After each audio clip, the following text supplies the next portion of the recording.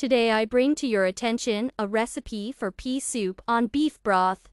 The soup turns out fragrant, rich, satisfying. Eaten at 1-2. The soup is cooked for a long time, so it's better to take a bigger saucepan. We don't pre-soak the peas for this soup. Rinse the peas through a colander.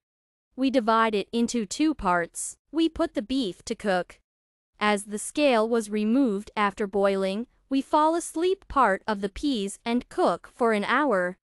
After an hour, we fall asleep the second part of the peas, cook for half an hour. Cut the onion finely and add it to the soup. Cut the potatoes and add them to the soup. Salt. And cook until the potatoes are ready. We give the soup 10 minutes to brew and serve it in portions. The taste of the soup is amazing due to the fact that part of the peas is boiled strongly, while the other retains the structure.